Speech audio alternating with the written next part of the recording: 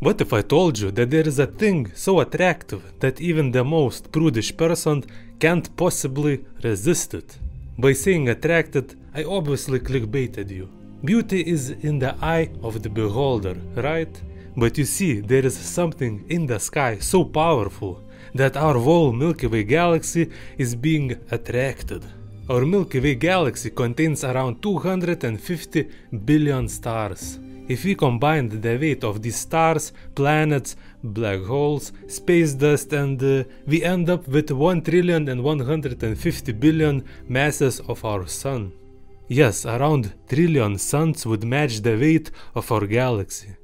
But wait a second, how are we being pulled with so much mass? Yes, my friends, there is even a larger object in the space that is attracting our entire galaxy. And we are going pretty fast, as if it called and said that parents are not home.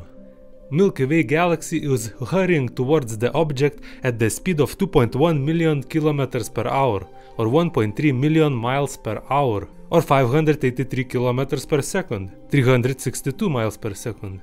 The reason why we don't feel this speed is because our speed is constant.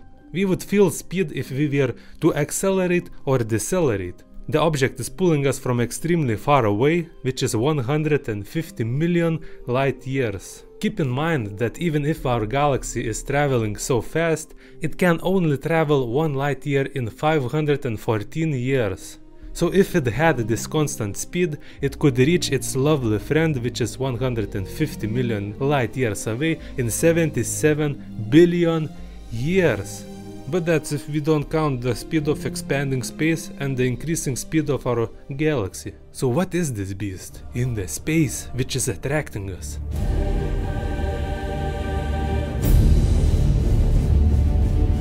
We have known about it for more than 50 years, but it is quite difficult to watch it.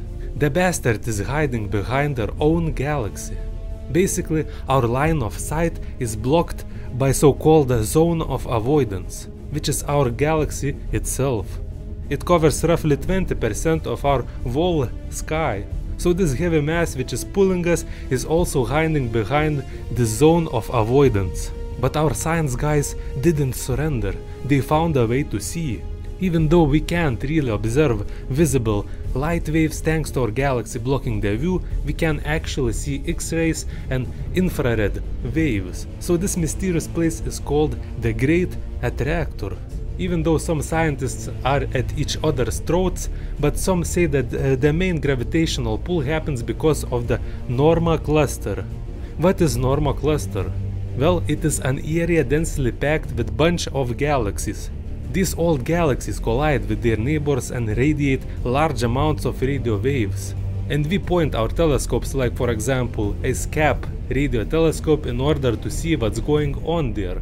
Infrared light has a longer wavelength, so it can pass through denser clouds of gas, thus reveal more information to us than the visible light.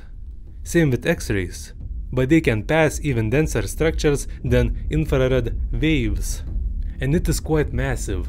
Our own galaxy is big. It would take us more than 100,000 light years to go from one end to another. The Norma cluster is made out of thousands of galaxies like ours, so the amount of mass is such great that it invites our galaxy for a visit, even if we were 150 million light years away. But not so fast. This was an old theory. It appears that we are not actually being pulled by this great attractor alone. There is something even bigger lurking in the deep space. Something so massive that even the great attractor itself is being pulled. So there is a hierarchy of these things. First, our galaxy, which is insanely big, is being pulled by the great attractor, or normal cluster. Then the Norma cluster is being mocked by even a bigger mass in space. This ridiculously big mass is known as the Shapley supercluster. It is like Norma cluster, but on roids. It contains more than 10,000 galaxies and has a mass of more than 10 million billion suns. The Shapley supercluster is in fact the most massive galaxy collection within a billion light years. And we and every galaxy in our corner of the universe are moving towards it. It is like a party and everyone from the neighborhood is invited. You would maybe think that Shapley supercluster is the largest structure in the universe, but no. There's a bigger structures like Kaelum supercluster which harbors 550,000 galaxies. Remember when I said that it would take us 77 billion years to reach the Great Attractor? We won't. Universe is expanding at a rate of 70 kilometers per second every megaparsec. Megaparsec is 3.26 million light years. So if something is 6.52 million light years away, then it is moving away at the speed of 70x2 or 140 kilometers per second, around 90 miles per second. Since Shapley supercluster is 150 million light years away, it is moving at around 3000 kilometers per second away from us. So eventually, thanks to the universe expansion, it will be impossible to catch up with the Great Attractor. To understand it better, imagine if our galaxy is attached to Shapley supercluster with rubber string. It is pulling us, however this rubber is getting longer and longer until it eventually will break, and we will no longer be under its spell. It's like a lady you are running after, but she is going away in a taxi. Scientists don't really know what causes universe expansion, but they named it dark energy. Allegedly, since gravity pulls, there has to be a force like dark energy which repels.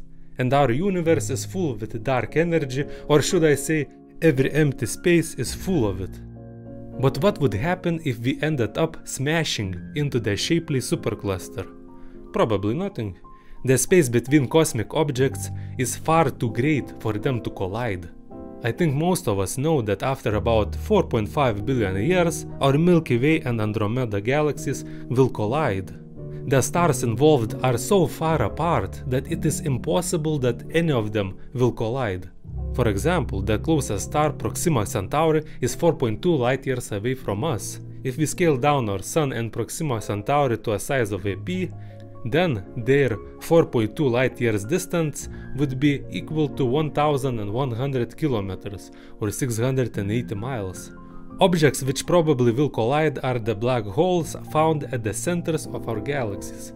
They will dance together for millions of years until eventually they will combine. This combination will release as much energy as 100 million supernova explosions. Some stars will be ejected out of our combined galaxy to roam alone in the universe. When I think about it, the fact that there are trillions of planets in one galaxy and that there are millions of galaxies out there just in the observable universe, incomprehensible. Great Attractor still not attractive as the last piece of snack.